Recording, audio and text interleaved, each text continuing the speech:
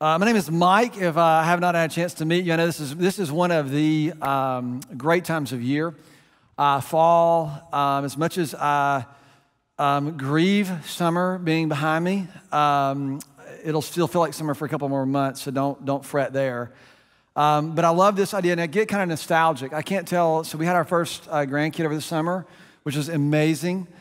She's 2 months old, and so I find myself kind of nostalgic and a little weepy in a lot of ways that are sort of unexpected. So this is really exciting to kind of launch into this fall we're going to talk about today. And my task is really simple. My task is to tell you or to share with you who we are or what we do and why we do what we do. That's what we do and why we do what we do. I know I have a lot of folks who are coming back into town from returning to college, a lot of incoming freshmen who come in. Their parents are here. A lot of times they're here with them, and you're trying to hope that your kids get connected, or all the emotions that go along with this. And so I get all of that. And it's an absolute honor to be able to be here with you today. A little context. Our church is 23 years old. It would be 23 years old in October. I was here in the beginning. It was not always like this. In fact, when it first started, there were literally just a handful of people. We could count about 24, and most of them were high school kids. And when we first had our services, we were in an auditorium only because the auditorium was cheap. And we had it seated about 720 people, had a big giant curtain in the front of the stage. And we started a service at 10 o'clock. And we were supposed to start our services at 10 o'clock. We really never did, because we would stand behind the curtain. There'd be nobody there at 10 o'clock. You're just kind of waiting, and like when 5 or 6 or 9 people would trickle in, then you'd start your service, and the other 25 or 30 or 40 would show up. And so they're scattered all over this big auditorium. So we remember what all those days were like. People walk in here today. We have a campus in Leland and a campus in New Bern. And you walk into our buildings and our spaces, and there's programs, and there's volunteers, and there are people who look like they know what they're doing, and most of them, they do, right? Most of them do. But what's easy to believe is when you walk in here that you can easily think that this is just sort of the result of a well-executed strategic plan. But let me assure you, it is not what you're walking into. No one is more surprised what this has become than me, because I know me. And so as you are entering into this, I want to remind you that what you're walking into is the result of thousands and thousands and thousands and thousands of really small acts of faith. A few were really big. Some of those steps of faith were very obvious and they were thrilling. Others of those steps of faith were gut-wrenching, and they were hard, and there were times when I felt like I was going to die. That's not, really thought I was going to die. And all this has sort of become, and so I stand here today, 23 years in, kind of welcoming, the fall in, getting to talk about what we do and why we do it. There's a little bit of sort of zip in what I feel, little fire in what I'm feeling about this, because it matters so much. It matters to what happens in your life and what happens in my life. And it matters because of what we become, what happens in our church and through our church. And so I've thought about this, and every time this year I start thinking about 23, I go read my journals and look back 23 years ago. And I remember, I was never the kind of guy who came and said, oh, God's given me this vision and we're going to go take this hill. It was more like, I think this is what God's doing. I'm not really sure about it. I need all the help I can get. And we just sort of built our team that way. And I'm very fortunate to have been surrounded by a couple of people who believed in me more than I believed in myself. I don't know if you've ever needed that before. We didn't know what we were doing. We were trying to figure this out. And we had some people who just sort of came alongside us in the right place. But one thing is crystal clear. It was crystal clear 23 years ago, and it's crystal clear today. And it is the mission of Port City Community Church. And our mission is simply this: to reach people and to help them walk with God. That's what we've been trying to do for 23 years, to reach people and to help them walk with God. We're not trying to do anything more than that, and we're certainly not trying to do anything less than that. We believe that out of that, everything else becomes what God intends, to reach people and to help them walk with God. I was writing about this, and I thought I still believe this more. I still believe this as much today as I did 23 years ago, but that's actually not true. I actually believe it more today than I did 23 years ago. So every statement, every word, and you can put that statement back up there too, to reach people and help them walk with God. Every statement, every word in that statement matters. It's intentional and it matters. And we're going to focus on just a couple of them today, to reach and to help. And of course, walk is important because that's what this is ultimately about. And I'll go ahead and tell you the reason I love walk. If you stop and think about it, the fact that human beings can walk, like bipedal locomotion, is actually pretty miraculous. Think about this.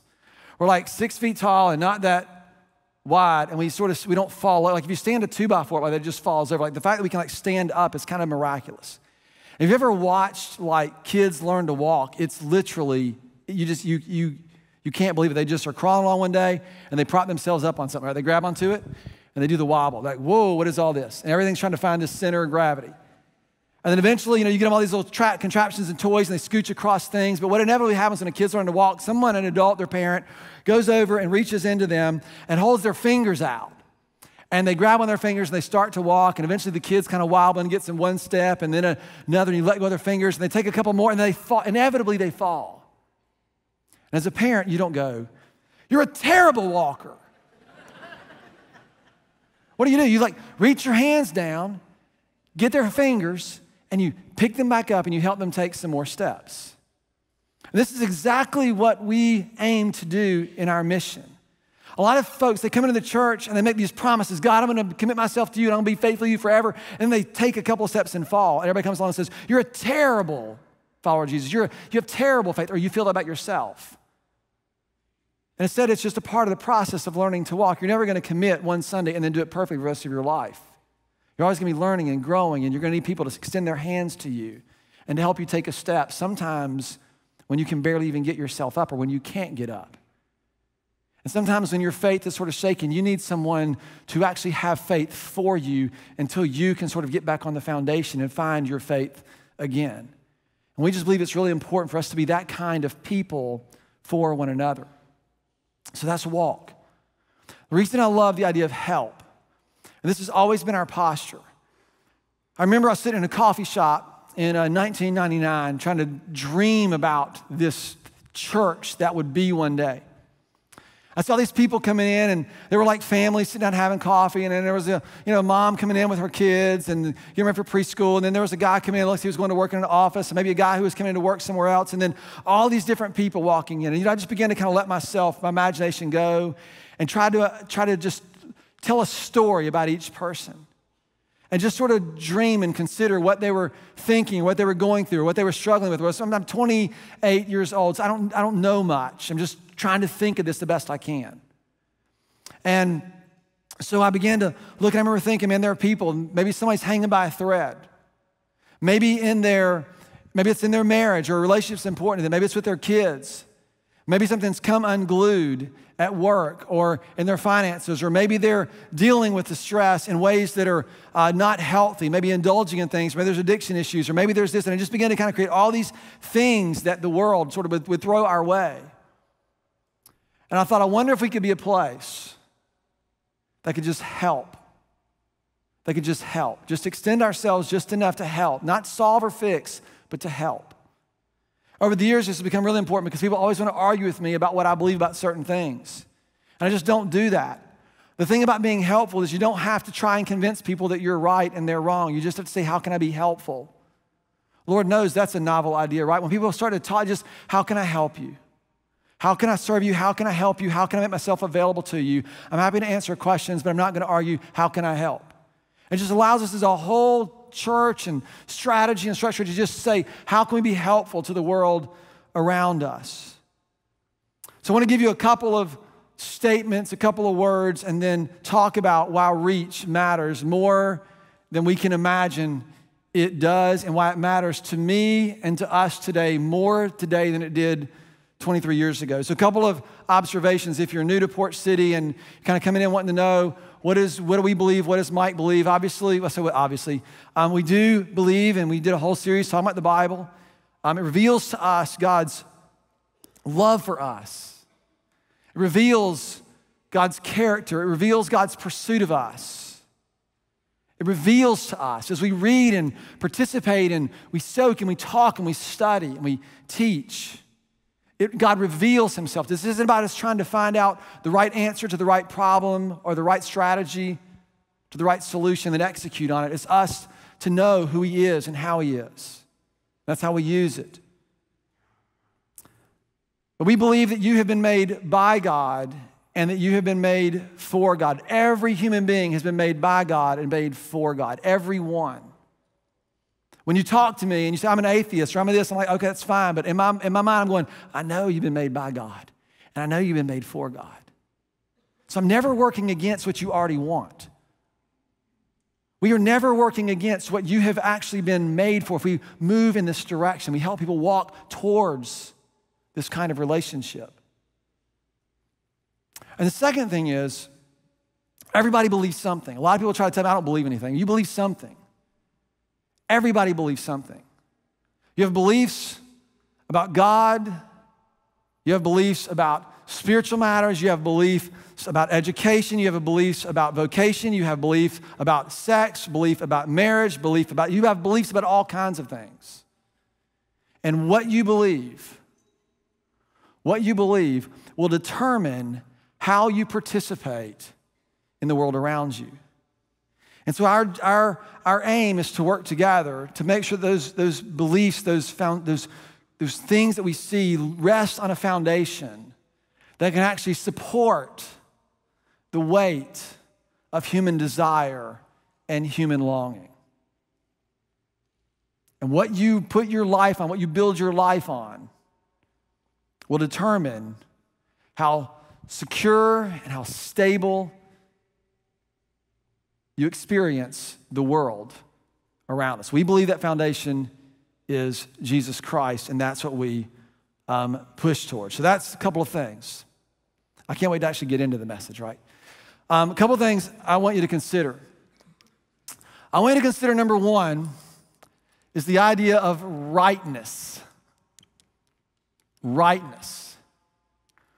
What would it be like for your life to be right, for the world to be right, for your relationships to be right? I don't mean correct. I mean to go, this is what I wanted.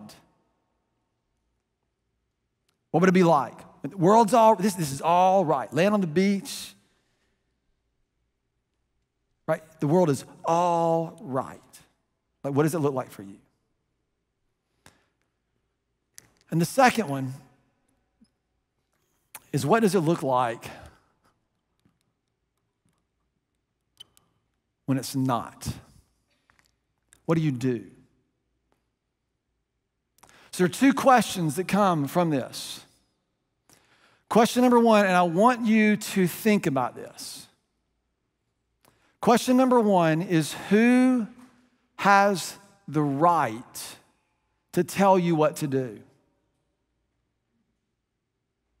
Who has the right to tell you what to do? Because whatever you think, this is what you're going to be pursuing, and somewhere in there, you have to begin thinking about this idea of authority, or maybe a better word for it is rule. What is your sort of rule of life? What authority do you answer to? This is the great thing about coming to college, right? There is none.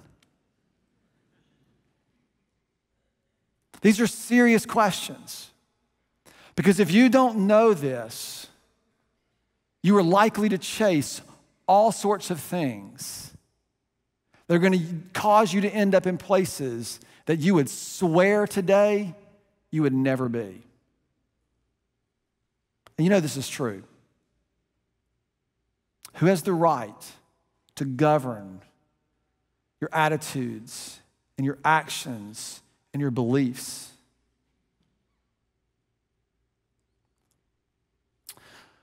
Number two, second question is, what do you do when things aren't as they should be? What do you do when things aren't as they should be, when things are wrong?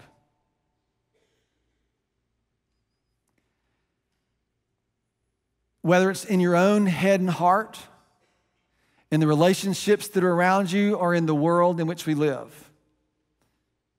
If you were broken or hurt or harmed or shamed or ashamed, if you feel like you have to hide or conceal or withhold things, if you can't trust anybody or you won't trust anybody, if you're angry or you're frustrated, right? If something isn't like it should be, whether it's within your own head and heart or home or whatever it is, what do you do about what isn't working? And you're like, why in the world would you be asking these questions?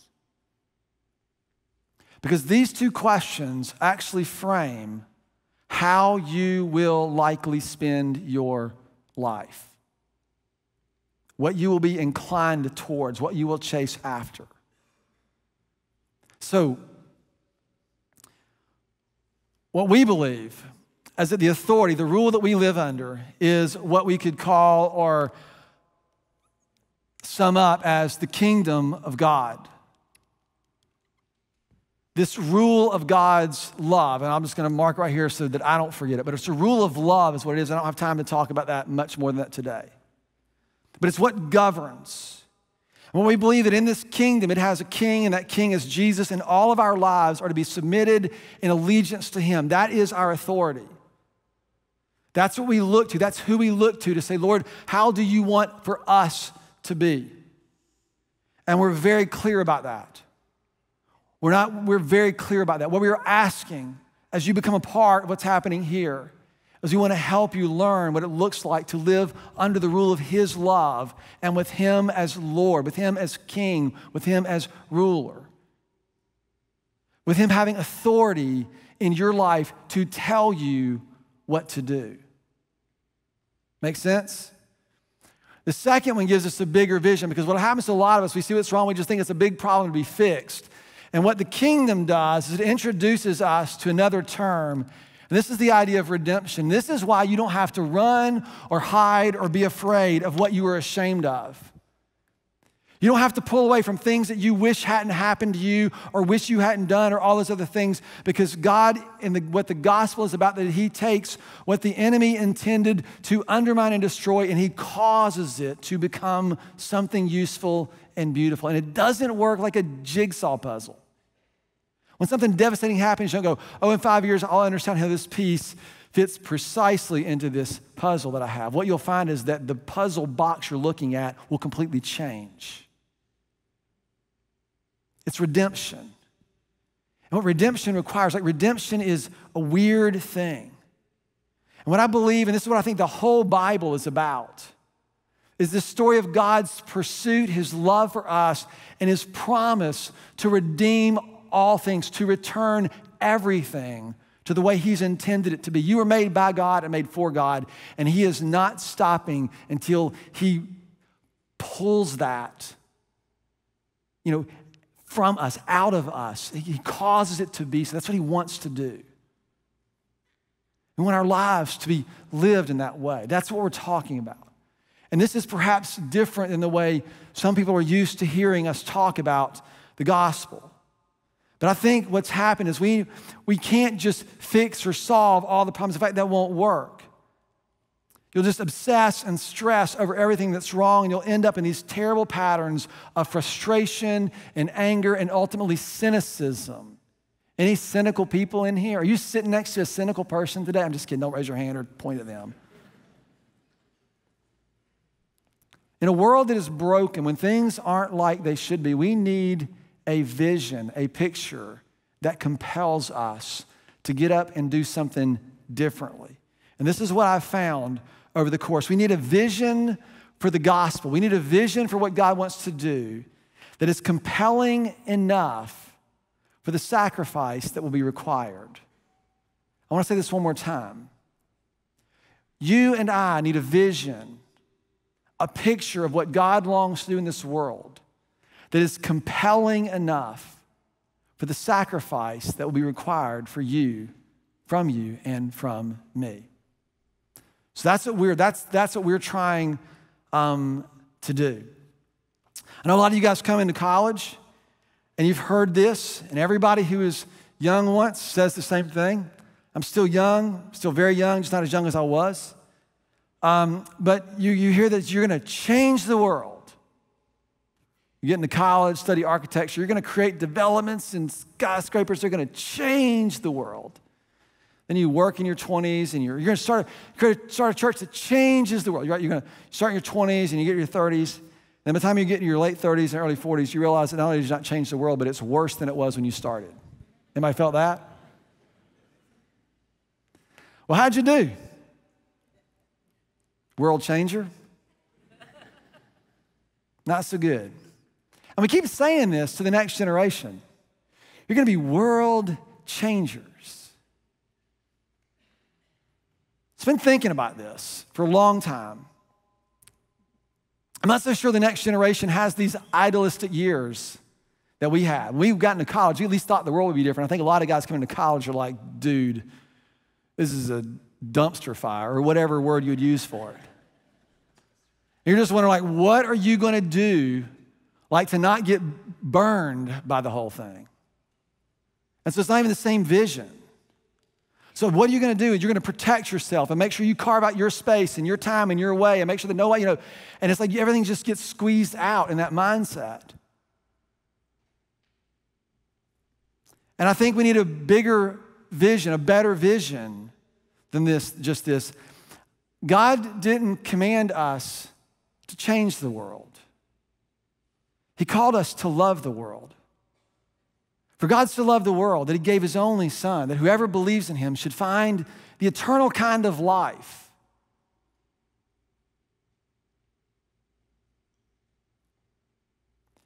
And so there's this thing that we have to do. And what I'm finding in sort of my experience and my part in this church is that this isn't a way for us to excuse for us to take our hands off and do nothing, but rather it is a call and a test or a challenge whether we will trust God enough, that we will trust that the love of God will actually bring about his heart for the world. Without me and you trying to, and listen, you know what's easier. It's a lot easier trying to change the world because then you can work hard. Well, they just don't care. They just don't get it. Those people. And walk away. But if you have to love the world, then you have to do something fundamentally different. And this brings us into the idea of reach. Our goal, our charge as a church is to be a space or a place that runs counter to sort of the ways that we are accustomed to, the way that the world operates. We want to be distinct, countercultural, upside down, if you will. We are committed to bringing beauty and wholeness to the world as we learn to operate underneath his rule. And both of those are important. So here's Matthew 9, and then I'll get moving because I think they were all late, not me. So I'll be done in just a little bit. So here's the thing. Jesus is teaching and he's healing. He's had some interactions with the Pharisees. And people are gathering around him, all sorts of people. And if Jesus did anything, he kind of always sort of undermined the social order that was so carefully preserved by everything else that was happening at that time. Unclean people, lepers and blind people, and people who didn't really belong, and this adulterous woman, and all these things that Jesus sort of just seems to be erasing the lines as people are gathered. And everybody has an opinion about those people, and so do you and so do I. And so Jesus is standing among them. And here's what he says, Matthew chapter 9, verse 36. When he saw the crowds, he had compassion on them because they were harassed and they were helpless, like sheep without a shepherd.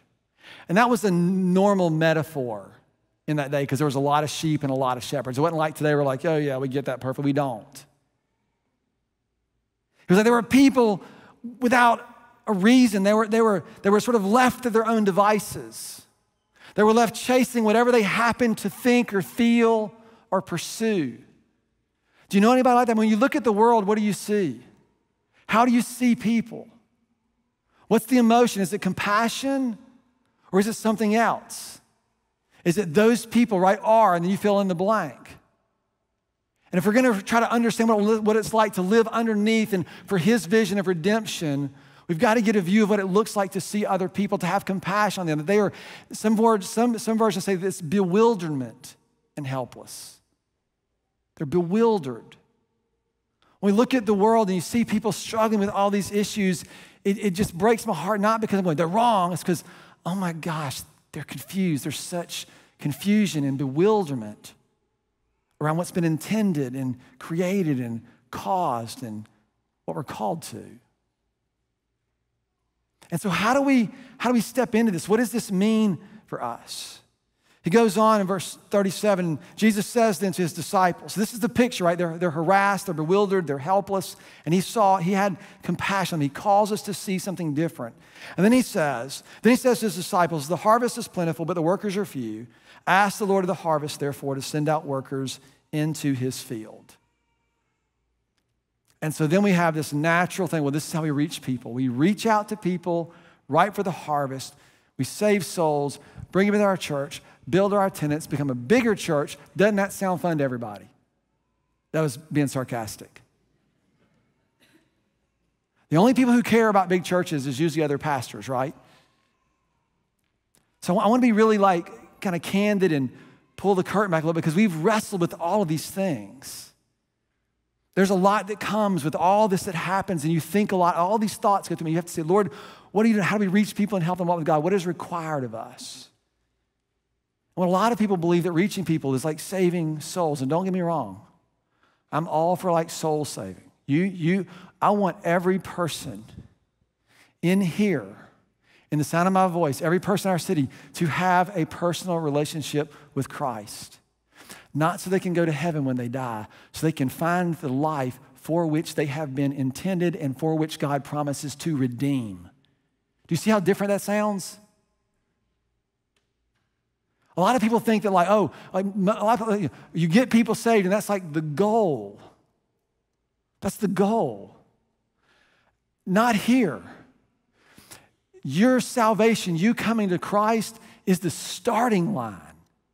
It's the beginning point from which we become. We want to learn how to live under his rule and under his authority. And for that means we have to trust him with our lives. And that's the invitation for everybody to do. We want you to trust that. And we'll talk more about that. But what I don't want you to think is that reach is not about our influence, or if you're into influence, it's not about how many likes you have or how many followers you have or how much interaction you have. It's not about how many people in your seats. Reach measures our heart. Our reach measures what we are willing to care about. This is really important because for a lot of us, there are issues and things that people deal with in our city that we are completely isolated from. And we have the means and the money and the comfort to continue to isolate ourselves from any of those problems or issues in our city. And I know because that's what I did. I was laser focused on this, trying to do this. I thought that when I was by the time I was 35 or 38, I was building all my theological boxes. And I would have all my boxes lined up, and you just give me an issue, and I'll reach into my theological box, my holster, boom, blow that issue out of the sky. You got another one? Kaboom, blow that out of the sky. I was going to be like a Bible gunslinger, man. Any issue you got, I got your answer. Get to be like 35, 38, get everything you need to know, and then you just execute on that for the next 30 years. That was my plan. You know what God did? He destroyed my boxes, and all my little stuff went rolling out all over the place. Because he's trying to build something in us.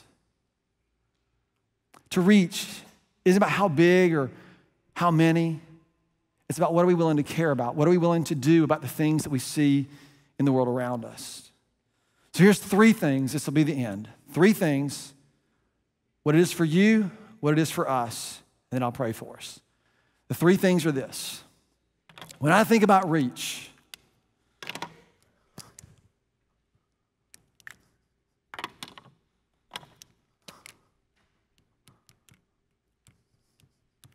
what we mean is our willingness to include.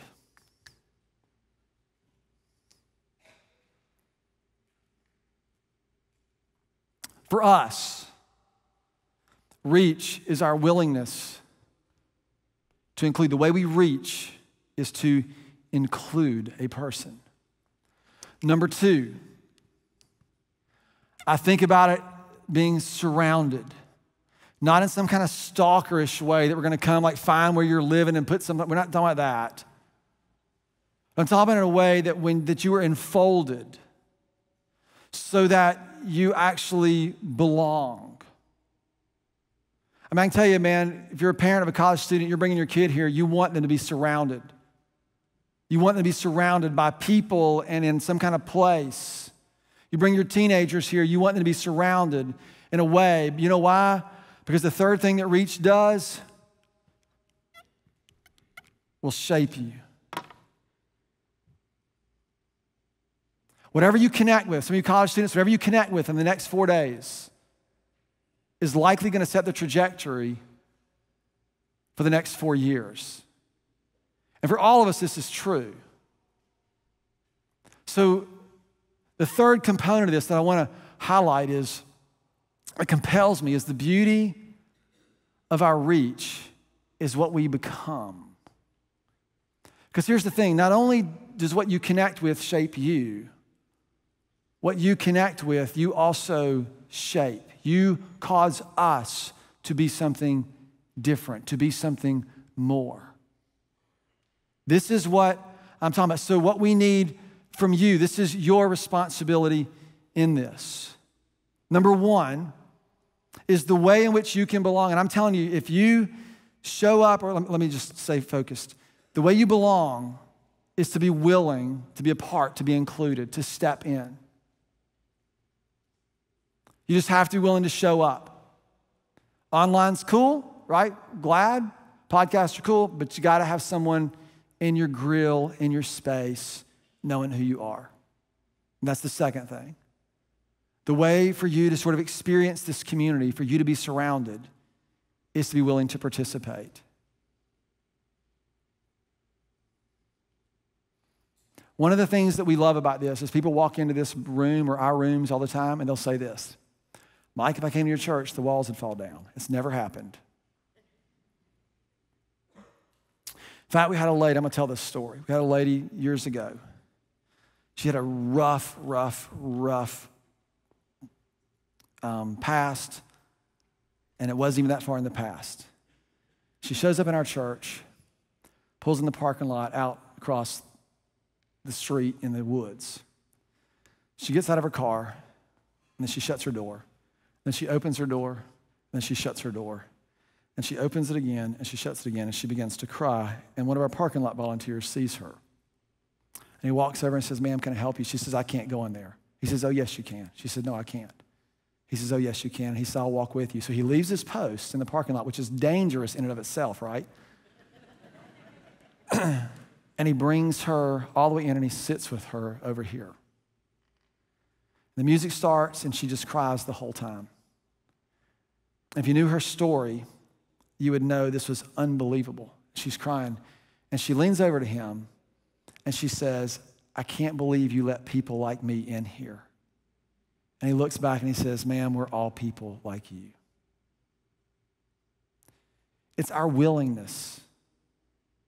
It's our willingness to just avail ourselves to one another and for one another. So, what if you did this? Like, what if you were to do that today?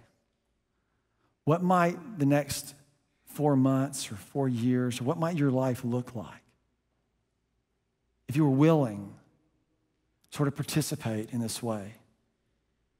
We take very seriously the fact that people trust us when they show up and give us their time and their attention, and they believe that we can be helpful. We take that very seriously and arrange everything to be so.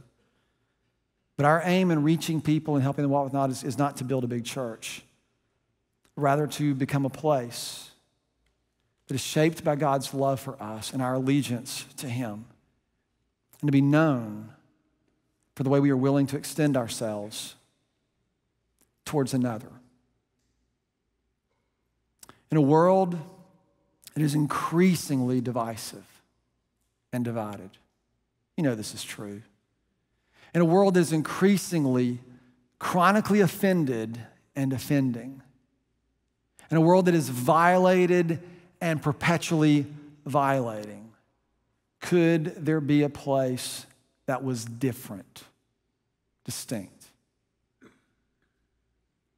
Rick Schaefer, we wrote this. Rick's been working on this. He's one of our pastors. He wrote this. I'm just going to quote him. He says, the kingdom of God isn't a competing system. This is not one of two ways. It's the only enduring system by which we can experience the life for which we have been created. You will not find the kind of life you were made for apart from a relationship with Him and apart from experiencing that within the community and the people that He has called and created us to be. Everything else is bewilderment and helplessness. So instead, what if we became a place and you experienced a place where you could connect and where you could be surrounded and you actually began to become the person that you have been created to be. And in doing so, you caused this place to become the place God intends it to be. How cool would that be? In Leland and in New Bern, I want to invite Danny and Don to come up and Clay online as they wrap up their time with those participating there. Hey everybody online, Clay Everett here outside of the Wilmington campus. And I just wanted to personally come and say thank you so much for joining us today. I hope you were encouraged by Mike's message and the worship. I also want to tell you two things. And the first one is this, is that your participation online, it matters. The fact that you're tuning in right now, maybe in your living room with family or maybe in a cafe somewhere, it matters. It means that you're a part of who we are and what God is doing in our church. But number two, I want to tell you that you matter. You matter to us. And because you matter, we do want to connect with you. And we want to find out ways, maybe new ways, that we can connect with you who are watching online. And so the first way I want to encourage you in that today is if you're local to Wilmington, I'd love to invite you to the parking lot party tonight, 6 p.m., in our parking lot here. It's going to be awesome. We're going to have dinner. We're going to have games. We're going to have music. We're going to have time of community. We're praying it doesn't rain, but man, it would be amazing. And I know a lot of folks who have been watching online, started watching online during the pandemic, and maybe it's just been hard to kind of get back. This could be a super easy way for you to kind of just be back here around the building. We'll be outside. So I'd encourage you to that. The second way I would encourage you to connect with us is through our Connect card. The link to that will be on the screen. The Connect card is a way that you can let us know what you need from us, right? If we can help you connect into something, if we can pray for you, you can use it. But here's the thing is, if you don't need anything else from us, would you still fill one out for me today or this week? And just simply tell us like who you are, where you're watching from, who you're watching with, and maybe something you've been learning as you've engaged with us online. You matter. Your participation online matters, and we just want to make sure that we're connecting with you the best way that we can. And so before we wrap our time together today, I'd just love to pray for you and over you and close this out. Let's pray. Father God, thank you so much for today. God, we thank you for the message. God, we thank you for the worship. God, we thank you for what you're doing in our church and through our church. We thank you for the technology that is able to stream this out to people and to connect people in places that they maybe otherwise couldn't participate in church like this. And so, God, we thank you for it. We also help, God, we ask that you would help us to connect personally, relationally with each other, to care for each other as the church. God, we love you. We thank you for this day, and we pray all this in Jesus' name. Amen. Amen. Thank you, guys. We'll see you next week.